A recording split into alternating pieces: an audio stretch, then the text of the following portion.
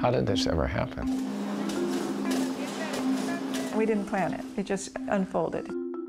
To better understand, let's go back to 1987, when Rachel and Andy Berliner were about to have a baby girl.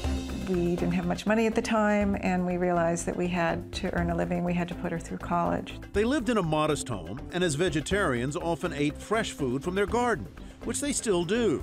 But one fateful day, a simple task brought inspiration. I went to the health food store and bought a ready-made meal, and it was really horrible.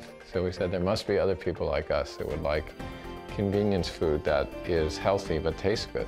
It was the birth of an organic frozen food business, not exactly the TV dinners you might remember from your childhood. Life got busy. Andy and Rachel began developing the product in their kitchen with friends, family, and their newborn infant.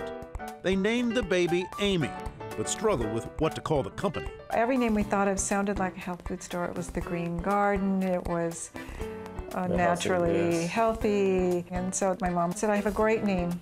Name the company after Amy and call it Amy's. I feel like that we're feeding everybody personally. Their tortillas are hand-stretched for better texture, then hand-wrapped, and in some cases delicately but quickly placed in the packaging, unless it's a day when Andy helps out. Hola, buenos dias. I'm the only person where you can add another person to the production line and slow down production. También.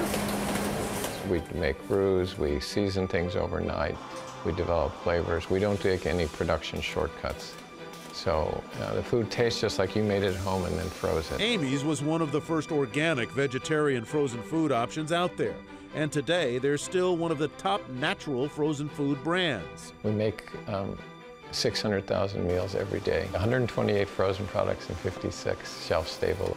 And now the company's evolved into special diets. Despite their success, the Berliners still live in the same home where their company and daughter were born, though there have been renovations to the barn and additions to the gardens. They remain rooted in every sense to their original ideals. I really feel that what we're doing is making a big difference in people's lives, making it easier for them when they're challenged for time. It makes a difference.